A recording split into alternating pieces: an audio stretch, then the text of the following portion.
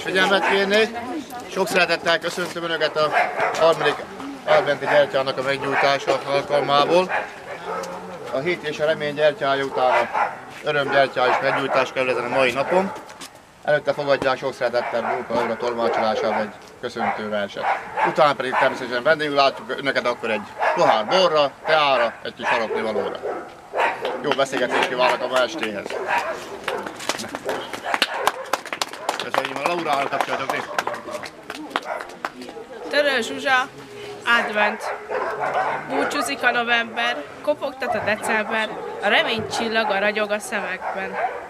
Ahogy a megváltó érkezését várták, úgy várja mindenki szíve titkos vágyát. Jöjj el hát, oly rég várt békesség, szeretet, tedd boldogabbá a jó embereket. Tisztítsa meg lelkünk az ünnep várása, a frissen hullott hó, karácsony varázsa. Teljesítsünk haragot, sértődést, bánatot, tanuljunk Jézustól sok-sok alázatot. Tanuljuk meg tőle, mi a megbocsátás, legyen közöttünk veszekedés, bántás. Adventnek idején győzzön a szeretet, tegyük boldogabbá, aki velünk lehet. Fedje be a rosszat csillogó hólepel, hiszen decemberben minden szív ünnepel. Ajándékba idén adj forró ölelést, lelket felengető, erőt adó reményt.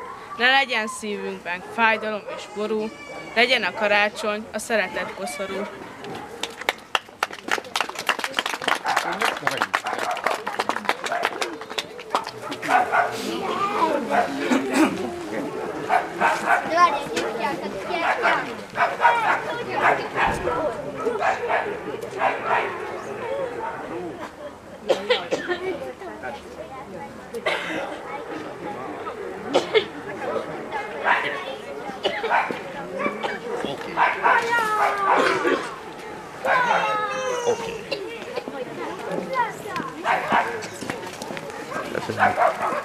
Pedig pályanak közelebb akkor a kantinból fogadják sok szeretettel a kis vacsorát, amit készítettünk őknek.